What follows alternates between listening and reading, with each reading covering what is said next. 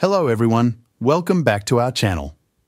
Today, I'm going to show you how to fade out audio in Audacity. Let's get started.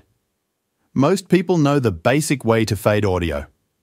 You select the part of the audio you want to fade, then click on Effect in the top menu. From the drop-down, choose Fade Out. This method works, but there's a better way to automate your fades. First, let's look at this improved method. Click on the Envelope Tool button. It looks like two arrows pointing up and down. Once you have the Envelope tool selected, you can automate the volume and create smooth fades by clicking and dragging directly on the audio track. To start creating the fade out effect, click at the end of your audio clip. A white control point will appear. Now, click on the point where you want the fade to start and drag the control point down to lower the volume gradually. You can create as many control points as you need to get the perfect fade. You can also adjust the fade by moving the existing control points around. Just click and drag them to fine-tune your fade.